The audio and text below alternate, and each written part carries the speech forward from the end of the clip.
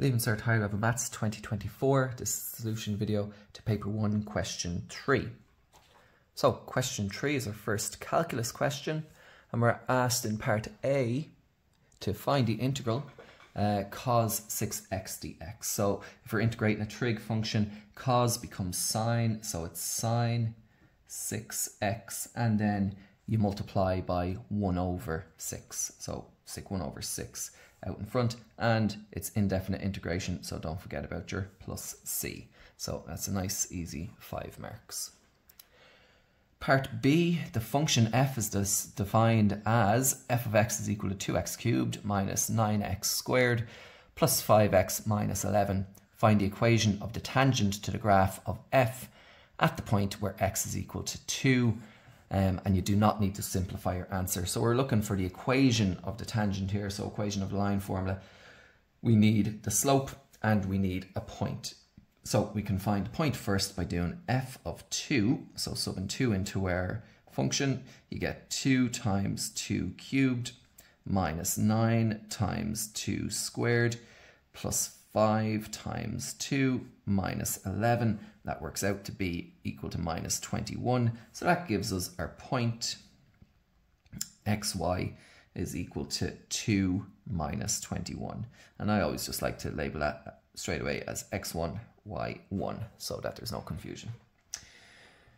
Then we need to find the slope, so we're going to go ahead and differentiate this and get f prime of x. So that's equal to 6x squared minus 18x plus 5, and then to find the slope at x equal to 2, we find f prime of 2, so that's equal to 6 by 2 squared minus 18 times 2 plus 5, which works out to be minus 7, so m is equal to minus 7.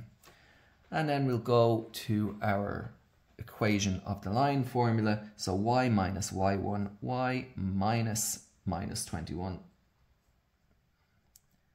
is equal to m, which is minus 7 times x minus x1, so that is x minus x1 is 2.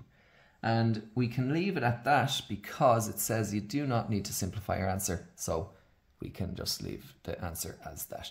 That is worth 5 marks out of 30.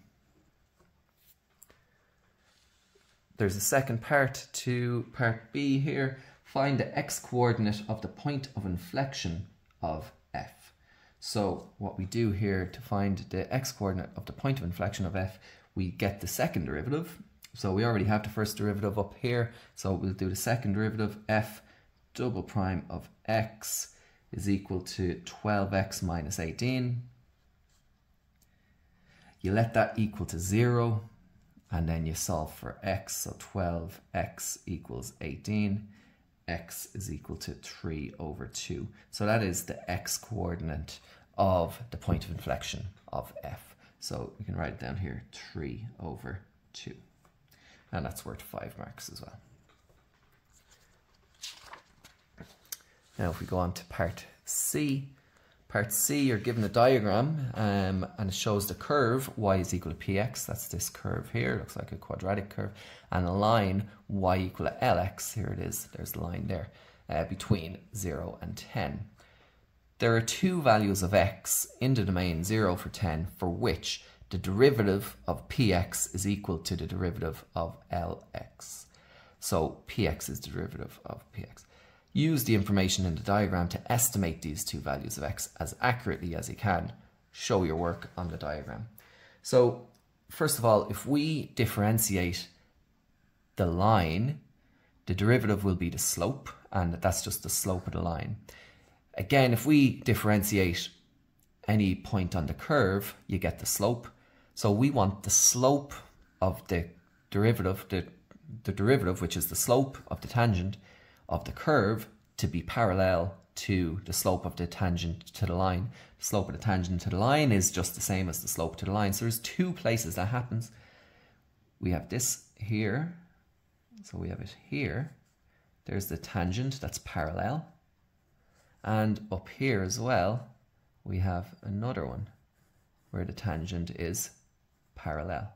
So the 2 points are here and here. So it says do it as accurately as possible. I'm not sure what percentage error they're giving you.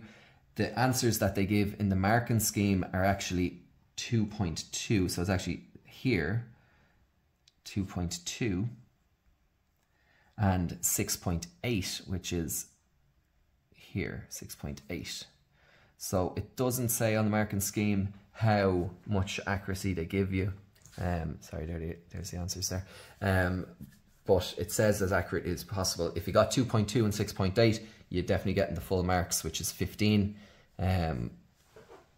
If you're fairly close, I would imagine, you know, 2.1 or even 2 to 2.4 are probably acceptable, and it's probably 6.6 to 7 probably acceptable, but I'm not sure because it doesn't say in the marking scheme. Okay, so thanks for watching. If you have any questions, ask in the comments below, and I'll see you in the next video.